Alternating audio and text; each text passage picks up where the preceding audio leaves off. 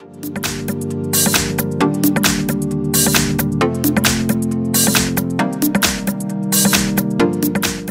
I have OPPO RX17 Neo, and let me show you how to enable power saving mode on the following device. So at the very beginning, slide down the upper bar, and now simply tap on power saving mode icon. That's it.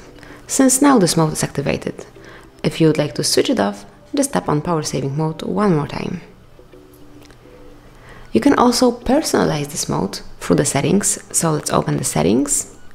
Then find and select battery, and here you can also turn on and turn off power saving mode, but you can also activate smart power saving, so it will be on all the time while you're using this device.